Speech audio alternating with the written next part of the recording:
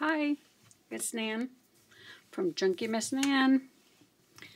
Just working on a masterboard here for a journal cover. And I pulled out a lot of my scrap paper, and what I did first was I piled it up by color so I could just work that way and not have to pull out what I need from the tin where I had my papers. So I already went ahead and glued down 2 pieces of music paper, and basically we'll take it from there and see how it works out. Of course, coffee dyed paper is going to be added in there, plain coffee dyed paper. I have paper that's been sent to me by my sister, paper that I purchased, and before I go any further, it is 9 inches in this direction and 8.5 up to the top. So we'll make this the part 1 of several videos on making this cover into a TN journal, a travel journal, that would actually be used on places I want to go, and I can just record whatever I want and enjoy what I put inside of it. I'm going to put this one coming down in this direction. Choose whatever papers you want. Be random. Bright colors, soft colors, colors that match, colors that don't. Just go with it. Enjoy yourself. Start tearing, start gluing, and see what you can come up with. I've done several masterboards and used them for several different things. For bookmarks, tags, cards, just about anything. I'm going to go ahead and put some light colors down first, and then I will work with the other colors on top of these. It's real soothing, relaxing. I love it. I really haven't done it in a while. I have one here that I already started, but I did this a little while back ago, and I like the way it turned out. This one is 9.5 going up in length and 8.5 going across. And I'm going to work on this one too, but I still have a few little edges that I need to glue down. But I did just want to make a video on how I go about making a cover that's used with a masterboard. Get that frustration out, just tear. It's good therapy. It really is. There's no genius about this. I mean, when it comes to creating something like this, just enjoy yourself. That's all I can say. You can actually use your distress ink if you want to go around the edges, but I'm not going to do that this time. And then I like putting similar colors here, going back and forth, so that the similar colors are being spread out all over, if that makes sense. And I am using my stick glue, but I'm being very liberal with it, so that it really glues down this time compared to the last time. So I have a piece of that there, and then I will work on putting another piece on this side. For some reason I pulled out a lot more green than I did any of the other colors, and as you can see, the paper's in all different shapes and sizes, and it's just a bunch of fun. Let's see what other green I have here. I have this one. Just going to keep cutting and adding. I made a real big one once, and I mean, I think it was the size of my dining room table from one side to the other in length.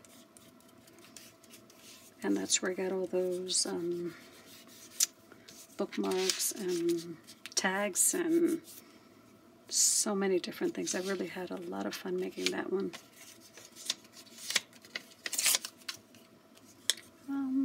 Let's see.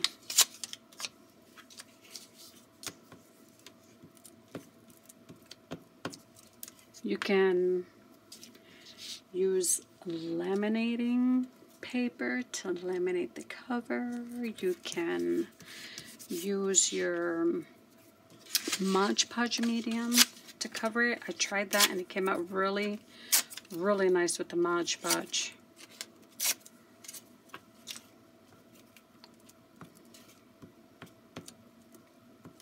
Laminating paper, of course, is a lot sturdier. You get a lot nicer result. But sometimes we have to work with what we have, and that's okay.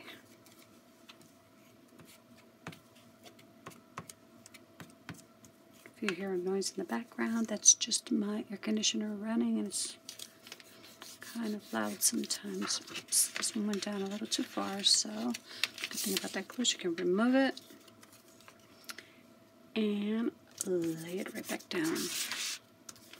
Okay, maybe some more music paper in the center, like right here. Just give it a try. This is not difficult. It feels like I'm back in elementary school in my art class. I mean, how many of us did not do this when we were growing up? I'm sure a lot of us did. And it was just fun. You got grandkids? Give them a bunch of paper and just let them create. You got friends? Have a coffee date and have everybody get together and just create. It's fun. It really is. Let me get some of this pink. The flowers on it. It's okay if you get the glue on top of here. You can always cover it up with your medium. Is going to cover that up. Just wipe it. Don't want it crooked or upside down. Here we go. And later, once you're finished, if you want to straighten it out with a paper cutter or your scissors, you can do that too. Let's see here.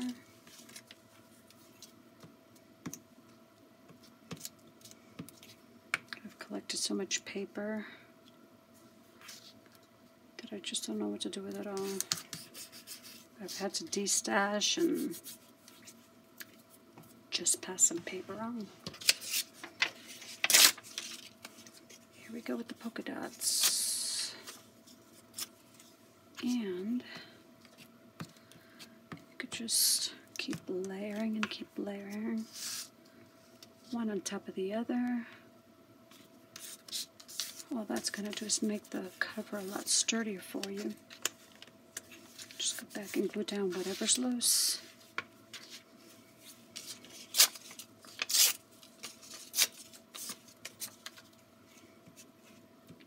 If you have any comments, just leave them. I'll get back to them. Any questions, I'll answer. And when you fold the paper, I'm not finished yet, but when you fold the paper, can you just see what kind of cover you're going to have? It's going to be gorgeous. And we just keep layering more and more.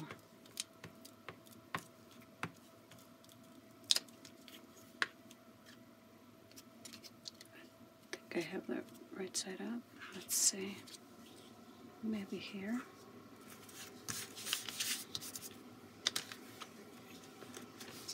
Kind of tricky. If you don't put the glue on the bottom, it will come up. Now let's see what other color. I have some brown polka dot. Might it be too dark for this? Oh, that flower one is pretty. but I think I'm going to continue with this pink. Paper begets paper. So the more you cut, the more scraps you keep collecting. So I don't think I'll be buying paper for quite some time. I have so much of it. There we go with this one.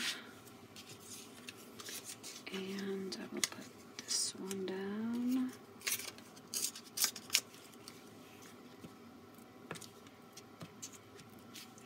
This side over here. I guess I will put some of the words the wrong way. And let's see what else I have here that I might want to use. I think I'm going to add a little more pink.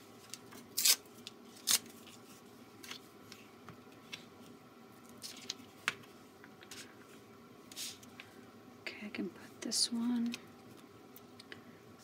this way. And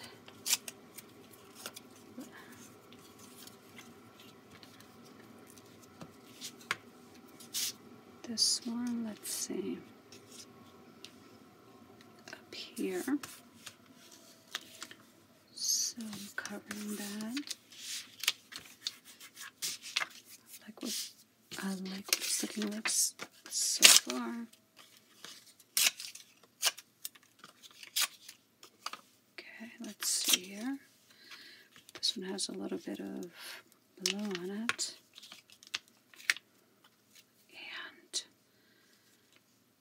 Put it at an angle.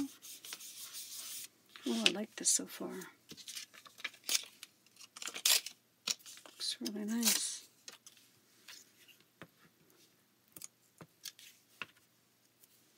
I can put this one here. It'll cover this. Everywhere you see white, you just keep covering. Let's see what else I have. This is yellow. Maybe a little more coffee dye paper.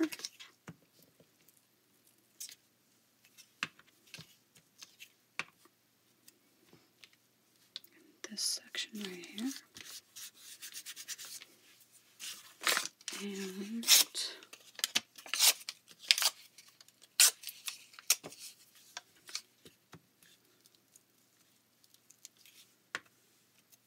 down here. Don't want to cover that one up too much. There we go. Okay, what else do we have here?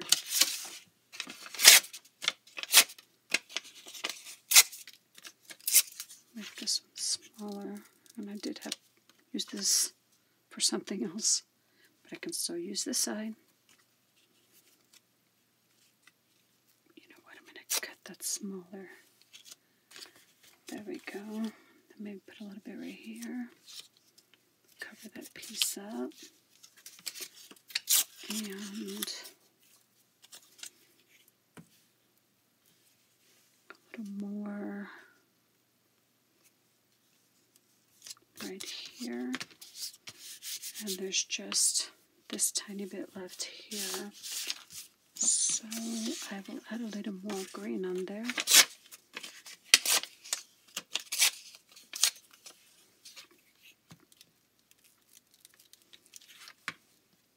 I guess so that the paper does not pop up in the corner.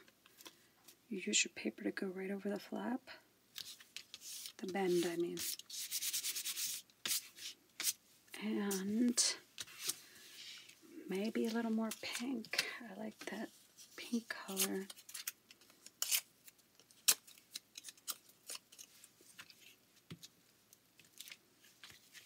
And I'll put that one there. But I will add another pink piece.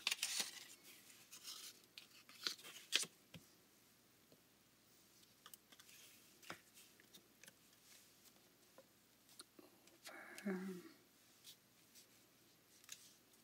right there. And that's pretty much it. Masterboard. It can be any size you'd like it to be. Longer, wider, smaller, to make smaller journals. But this is the one I've created today. And when you fold it, see what I meant when the corners pop up? Let's just go back and dab plenty of glue on there. Bunch of glue. And it will stick down.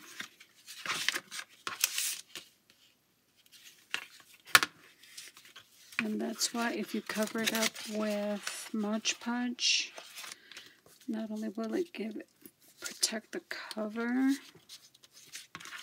it will add an extra touch to it, make it look really nice. So that is my Masterboard TN cover.